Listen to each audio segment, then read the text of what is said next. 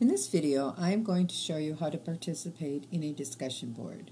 So this looks a little bit different than the course that we're in because it actually has a discussion board tab. Rather than that, you would go through tools if you're not going through the assignments piece. So let's go ahead and click on assignments and click on week 1. And if we scroll down, we're going to see that there is an activity, participate in discussion board to introduce yourself. So let's go ahead and click on there, which is how you'd access it. And in my courses, all of them are post-first discussion forums. So basically, you're not going to be able to see what anyone else has posted until you've actually completed that particular process. So for this one, there are a couple of different things that I'm asking people to do. There's 2 parts to the discussion board. It also is providing them with the whoops. Oh, it's not going to let me see the rubric. Or it will. 1 second.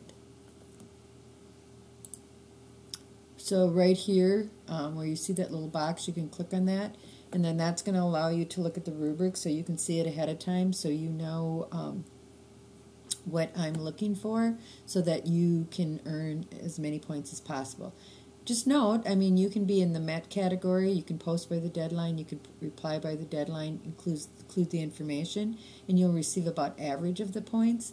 But if you want to exceed, you're going to have to make sure you read these boxes over here. So we'll go ahead and get out of there. We'll go back to, whoops, did that wrong. Into assignments.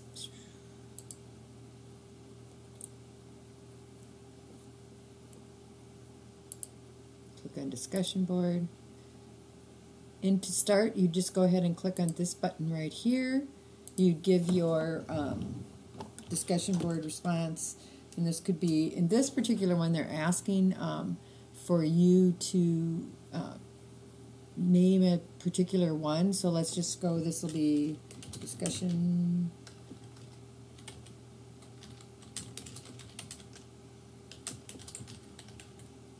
Then you would go ahead and type your information in here, and when you were completed, you just go ahead and hit the submit button. So hopefully that helps.